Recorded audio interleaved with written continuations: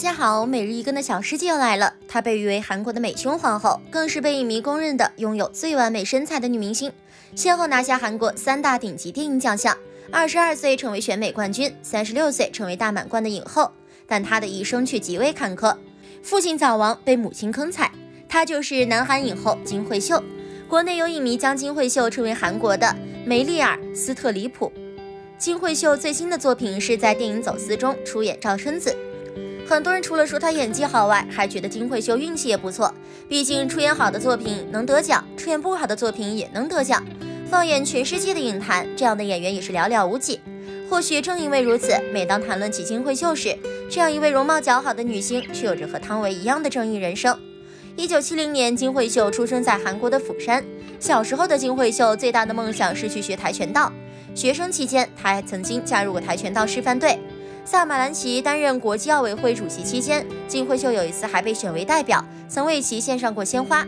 国内也有传言说，金惠秀的童年很不幸，5岁那年，父亲因为上山伐木遭遇泥石流而不幸遇难。从那之后，金惠秀只能和母亲相依为命。由于家里的亲友对他们母女俩不管不顾，母亲只能带着金惠秀搬家，日常靠着卖菜维持生计。童年的金惠秀非常懂事，经常帮着母亲做些力所能及的事情。上了小学后，她更是抽空打零工赚取生活费，帮助母亲减去一些生活上的压力。然而不幸的是，后来金惠秀的母亲也因病去世，没有了家人的金惠秀，家里的其他亲友也不想收留她，最终她流落在了一个小商贩的家庭。养父母的家里还有一个男孩，但全家并没有对金惠秀另眼相待，她就这样在艰苦的环境下慢慢长大了。不过金惠秀童年的相关境况究竟如何，由于没有确切的消息，因此有些关于其童年时代的传言其实不辨真假。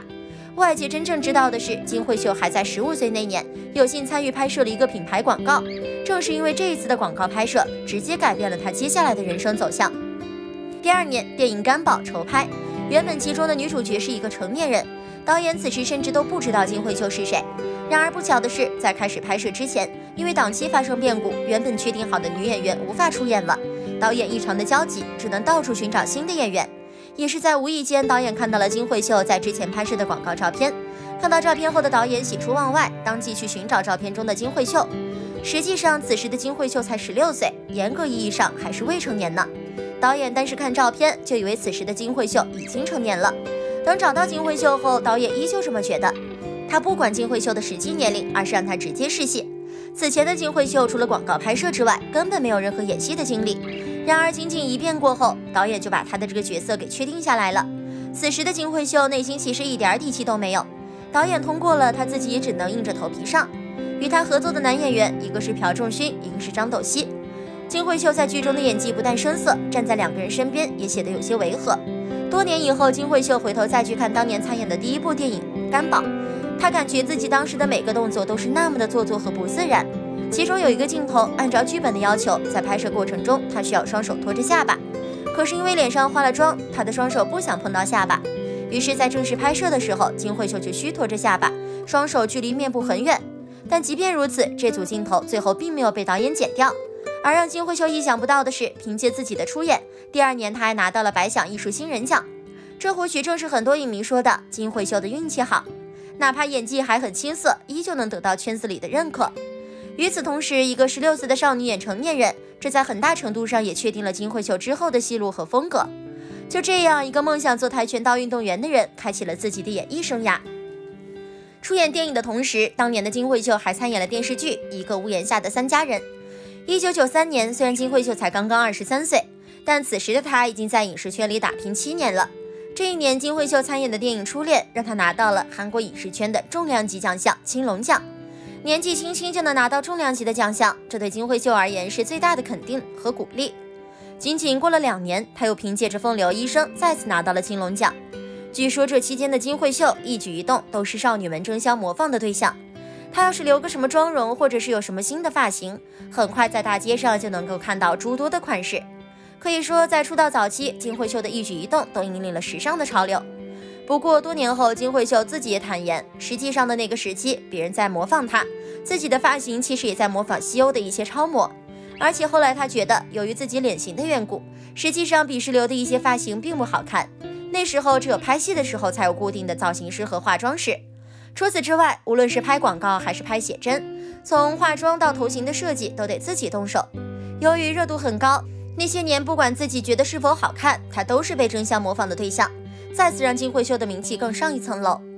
是在2006年出演电影《老千》，金惠秀在剧中饰演的老板娘，符合大众对风情万种女性的猜想。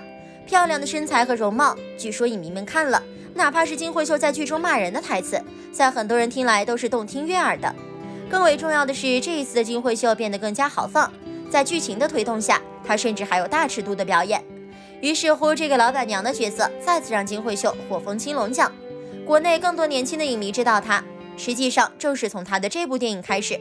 因此，很多人都认为金惠秀是一脱成名。演艺事业大获成功之外，金惠秀后来还想主持界进军，比如她前后得奖3次的青龙奖。每年的电影节期间，金惠秀都是当仁不让的女主持。只要她站在那个舞台上，每年的穿着风格以及所说的每句话，都会成为观众关注的焦点。甚至韩国国内一些观众还调侃她，这个电影节的主办方不会就是金惠秀本人吧？毕竟连续11年主持电影节，妥妥的说明她的热度一直在线。除了影视剧周边节目的主持人外，此后的金惠秀又玩得更专业，她成为了国际时事节目的主持人。从重量级的电影演员摇身一变，变成严肃新闻类节目的主持人。不要说在韩国国内，就是在其他国家的演艺界也很少见。那时基本上没有电视台主动邀请她做新闻主持人，而她后来主持的那档新闻节目是金惠秀平日里最喜欢看的。当不少圈内的同行都在关注玩乐和综艺的时候，金惠秀犹如鹤立鸡群一样，平日里关注最多的是全世界的儿童和妇女权益问题。有一段时间非洲闹粮荒，她每天都要看新闻中的最新进展。正是因为有这个爱好做基础，所以金惠秀在真正开始做主持后，她相信自己能够克服各种困难，把准确的信息播报给大家。不过一个电影演员却跑去主持严肃的新闻节目，当年她出现在新闻节目中时，韩国国内的不少观众还是提出了质疑。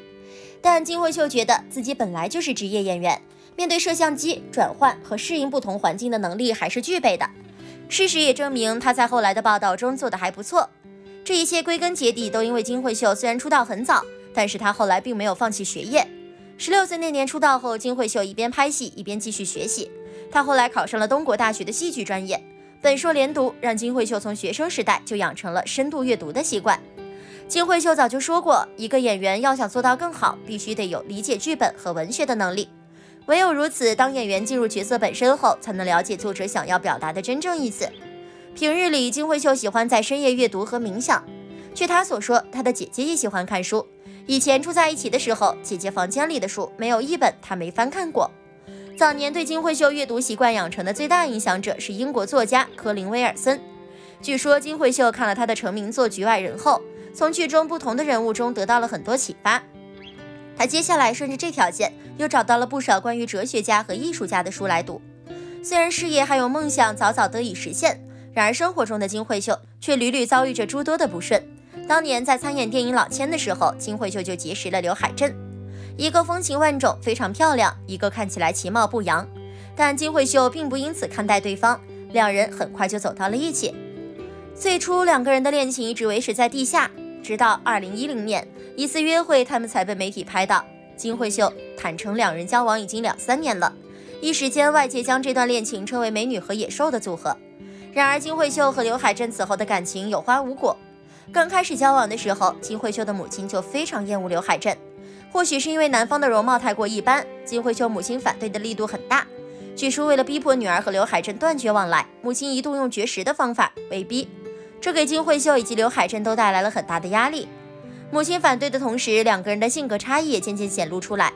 金惠秀的个性比较外向，而刘海镇是一个性格内敛的人，因此在外部本就有反对的声音下，二人性格上的差异在遇到阻力后也会立刻被放大。就这样，金惠秀在和刘海镇相恋3年多后还是分手了。自从和刘海镇分手后，金惠秀再也没有感情传出，甚至干净到连绯闻都没有。国内有一个流传甚广的传言是，说金惠秀天生没有子宫，因此不能生育，所以感情迟迟未见动静。该传言是真是假就不得而知了。另外一个对金惠秀造成很大困扰的人是金惠秀的母亲。2019年有报道称，金惠秀的母亲多年来积欠的债务高达13多亿韩元，其中甚至还包括一些韩国国会的议员也把钱借给他了。而且那些债主们也坦言，虽然这些债务和金惠秀没有任何关联，但当初他们选择把钱借给金惠秀的母亲，都是因为金惠秀的声誉和影响才掏腰包的。实际上，金惠秀的母亲欠债已经很久了，每次有了债务问题，最后都是金惠秀站出来帮她处理的。最近的一次是2012年，当时金惠秀的母亲又有了一笔高额欠款，金惠秀用自己的收入帮母亲还清欠债。从那之后，金惠秀就和母亲断绝了来往。所以当2019年再次爆出高额欠债后，金惠秀的代理律师表示，他们母女间的关系早就断了，所以她母亲的债务和金惠秀之间没有任何关联。由于国内没有金惠秀早年的详细情况，所以这个欠了高额债务的母亲究竟是金惠秀的亲生母亲，还是传言中的养母，国内并没有更详尽的信息。如今的金惠秀已经52岁，虽然已经年过半百，但是女演员年龄的劣势似乎在她的身上从来没有出现过。无论是电影还是电视剧，金惠秀的参演频率还是一如既往。每次有工作，无论是拍戏还是参加什么节目，金惠秀都会提前2个小时到现场去等着。正是凭借这些，才让金惠秀在影坛长盛不衰。虽然她曾经一脱成名，观众只记住了大尺度画面，却不知道背后她的敬业。记得在一次被采访的时候，被记者问到小时候的经历，金惠秀哭着说：“我的一生有很多的辛酸，每一个平凡人的身上也有着很多的故事，每个人也都有自己的苦难，我的经历其实也不值一提。我好像没有目标，也没有约束，也不清楚活着的意义，觉得自己一无是处。我经常做梦，会梦到母亲，生死永远都是一道必选题，我们都是渺小的存在，不能改变的事情实在是太多了。最后也希望每个人都可以享受到温暖，祝福每一个在生活中挣扎的人走出黑暗，早点迎接自己的曙光。希望金惠秀早日找到自己的意中人，有一个美满的结局吧。”好了，今天的视频就到这里了。如果喜欢小师姐的视频，可以点击订阅关注。喜欢谁就告诉小师姐哦，小师姐会每天给大家更新最新资讯。